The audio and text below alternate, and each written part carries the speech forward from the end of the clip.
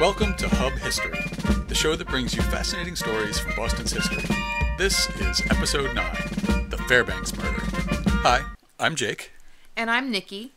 And this week, we're going to share a story of Rich Kid Gone Astray, ripped from the headlines in 1801.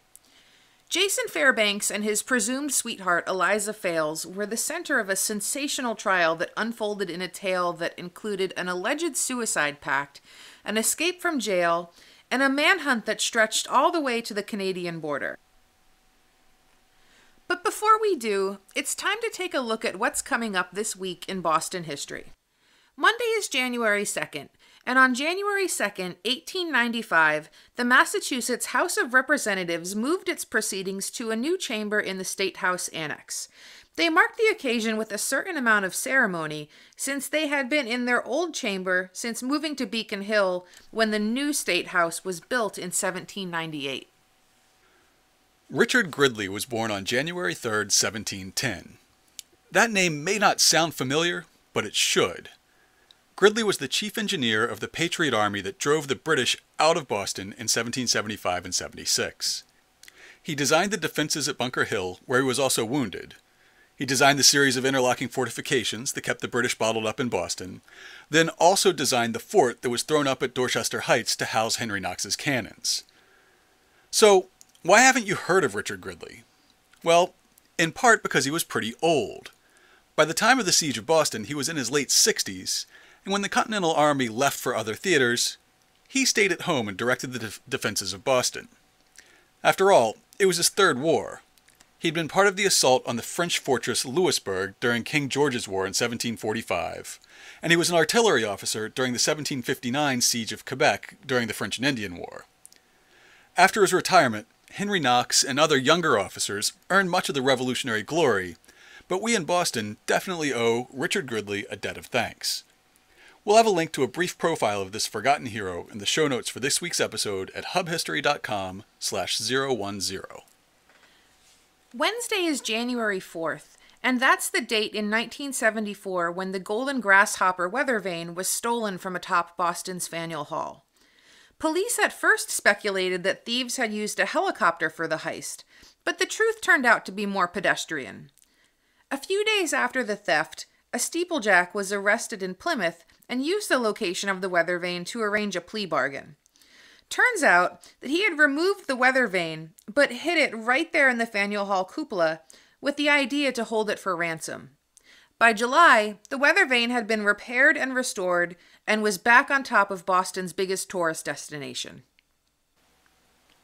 Hugh O'Brien took the oath of office as Boston's first Irish-American mayor on January 5th, 1885.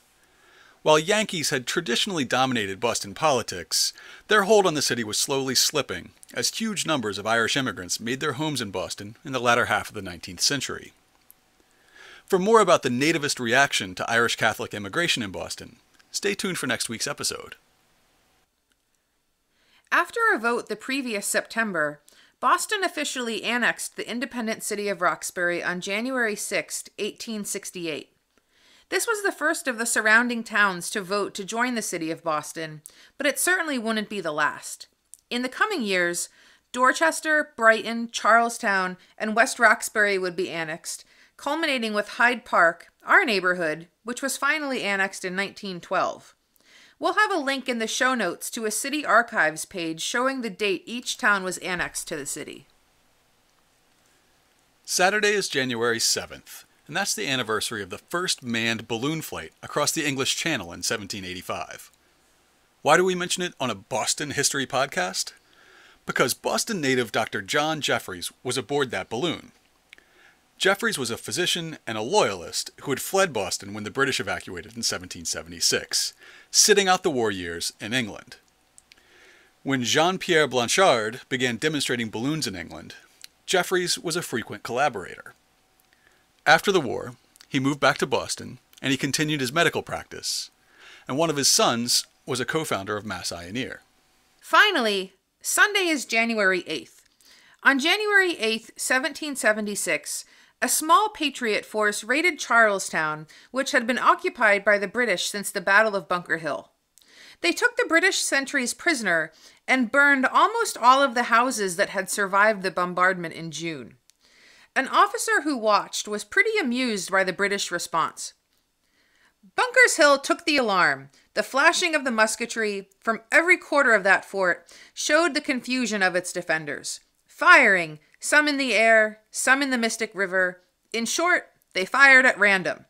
And they thought they were attacked at every quarter, which, you may suppose, gave no small pleasure to the general and a number of us, who were spectators of the scene from Cobble Hill. But now, on to our main topic, the murder of Eliza Fales by Jason Fairbanks. I've been looking forward to this one since our trip to the Fairbanks house this past summer. For listeners who might not be familiar with it, the Fairbanks house is a historic house museum in Dedham, Mass. That's open to visitors in the summer months. Home to several generations of the Fairbanks family, the structure, which is incredibly well preserved, is the oldest standing timber-framed building in North America. A large sign on the chimney says that it was built in 1636, but a recent study using dendrochronology indicates that it was built starting in 1637. Dendrochronology, of course, uses the study of tree rings to date when timbers were cut, and the main supporting beam in the oldest section of the Fairbanks house is from a tree that was cut in the winter of 1637 and 1638. So you can see that the Fairbanks family has roots that go back to the founding days of the Massachusetts Bay Colony, and by 1801, they were very prominent, wealthy members of Boston society. It would have been a great coup to marry into the Fairbanks family, which I mention now only to point out later how notable it was that the Fales family opted not to. Several generations later, a cousin, Charles Fairbanks, would be Theodore Roosevelt's vice president, and Fairbanks, Alaska, is named for the family. Jason Fairbanks, the center of our story and the sixth generation of the Fairbanks family in Massachusetts, was born to Ebenezer and Prudence Farrington Fairbanks in 1780. History does not agree on the young Fairbanks' disposition. Generally, it's believed that Jason Fairbanks was a spoiled, incompetent young man who was such a poor student that his parents resigned themselves to the fact that he would not be able to pursue a professional career and that it would be best for him to learn a trade. Per a newspaper of the day, his proud spirit, indignant at the imaginary disgrace of using his hands in this way to gain a living, would not stoop so low. Rather, he carried on aping the manners of a gentleman, and, at the expense of his virtuous parents' labor, who used persuasion to no effect on their obdurate son to dissuade him from a liberal education. During his studies, he was frequently guilty of excess, which, at the time, were imputed to juvenile indiscretions. But before you judge him too harshly, his older brother Ebenezer casts him in a very different light. First off, Jason was born with some sort of abnormality to his right arm that by most accounts rendered the arm useless. At age 12, Jason was vaccinated against smallpox. Listen to episode 2 for more on that. And, of course, he contracted the disease. He was subsequently treated with mercury, which we now know to be toxic, and we can assume that that would have had some sort of effect on his development. Ebenezer describes Jason as hardworking despite these obstacles. He pushed through constant fevers, headaches, fatigue, and overall weakness. And even though he wasn't the best student, he stuck at it because he was determined to earn a living for himself. After Jason's execution, spoiler alert, Ebenezer published a book entitled The Solemn Declaration of the Late Unfortunate Jason Fairbanks. In contrast, everyone can agree on Eliza Fales. One newspaper gave this description: luxuriant auburn hair flowed in graceful ringlets around her well-turned shoulders, and neck and bosom might with alabaster vie. Her tapered waist, her glowing cheek, tinged with the crimson blush of virgin modesty, displayed the most happy assemblage of the carnation and the lily that ever graced mortal form. We know that Jason and Eliza had been in a courtship for some time, and we know that he was absolutely smitten with her. But her friends did not approve of him, and her father had gone so far as to ban Jason from their house. As typical of the relationship between an 18-year-old woman and a 20-year-old man, though, the parental disapproval really had no sway. On the afternoon of May 18th, they had agreed to meet in a thicket about a half a mile away from the Fales house, a spot that they had rendezvoused in before. Around 3 p.m., Jason arrived at the Fales house covered in blood with multiple wounds to his chest, stomach, and throat, and carrying a knife.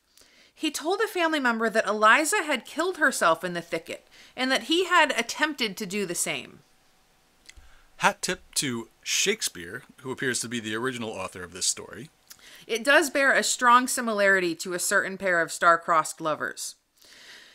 Eliza's father and uncle ran to the field and found her barely conscious, lying on her stomach, with her arms up over her head in what seemed to be a defensive posture, with 11 stab wounds. The coroner's report reads, "Her throat was cut into the windpipe and nearly to the back part of it. She had a wound made with a small knife by a stab in her back, between her shoulder blades, beside the backbone and not far below the neck. 1 stab in her side, 6 deep wounds in her left arm, some of which severed the tendons, 2 slight wounds in her right arm, and a deep one in her left thumb, which severed the ball from the bone." Ouch. Let's just acknowledge that it is impossible for her to have stabbed herself between the shoulder blades. Innocent until proven guilty, but these wounds are not self-inflicted. Jason was in pretty rough shape too, but his wounds were all to the front and the right side of his body, expected for somebody without the use of their right arm. He was too injured to leave the Fales house until 3 days later when he was transported to the Dedham jail. After recovering from tetanus, he was indicted and pled not guilty to murder on August 5th. Justice was, of course, much swifter in 1801. He had a very expensive defense team in Harrison Gray Otis and John Lowell Jr., and his trial was set to start the very next day. Let's just pause for a second to acknowledge that defense team. Harrison Gray Otis, by this time, had served in the Massachusetts legislature, had been appointed a U.S. attorney by George Washington, and he'd served as a U.S. representative from Massachusetts. After this trial, he would again serve as a U.S. attorney under John Adams. He'd return to the state legislature for 15 years. He'd get elected to the U.S. Senate, and then he capped it all off by serving as mayor of Boston. I hear John Lowell Jr. was a pretty good attorney, but he kind of pales in comparison. Otis and Lowell went strong with the suicide pact defense and supplemented with arguments that Fairbanks was too weak and sickly to be able to successfully attack a healthy adult. They also brought in witnesses, friends and relatives of Jason, who shared details of a relationship between the two that went back really to childhood.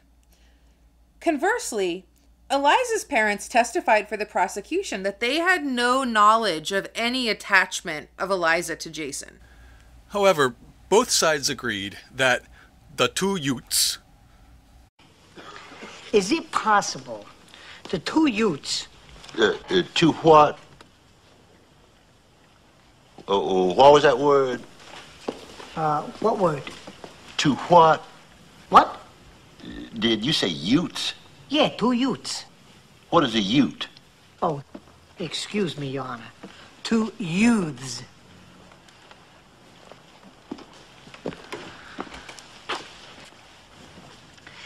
Is it possible the 2 defendants... The 2 what?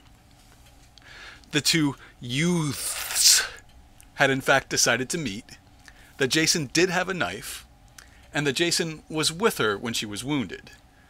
They also agreed that a torn-up document was found by Eliza's body, a fake marriage certificate that Jason's niece had created for him at his request. The defense produced testimony that Jason had told a friend that he intended to marry Eliza, and that if she refused, he would attempt her chastity. So, did she tear up the document, scoffing at his suggestion, and drive him into a rage? Or did he, as the defense suggested, present the document, lament that it was the closest they would ever get to matrimonial bliss, and then tear it up himself while lamenting, Our tenderest hopes are scattered to the winds. And then, being able to bear the thought of living apart from him no longer, she grabbed the knife and she stabbed herself in the back. We'll never know. There's a lot of testimony on both sides, really too much to get into here. But we'll post a link in the show notes to an academic paper that goes into great detail if you'd like to try to sleuth it out for yourself. Now, the jurors deliberated from 10 p.m. Friday night to 8 a.m. Saturday morning, which, I have to say, is not a good way to come to a well-reasoned, sound decision. But the verdict was guilty. An execution date was set for early September, and Fairbanks was remanded to the Dedham jail. However, 10 days later, on August 18th at about 3 a.m., Jason was broken out of the jail by his brother Ebenezer and a few other relatives and friends. As you can imagine, they headed for Canada, as one does. A $500 reward was immediately posted, and it quickly doubled to $1,000. Every house in Dedham was searched, but to no avail. After several days of hard riding, Fairbanks and a companion had made it to the shores of Lake Champlain in upstate New York.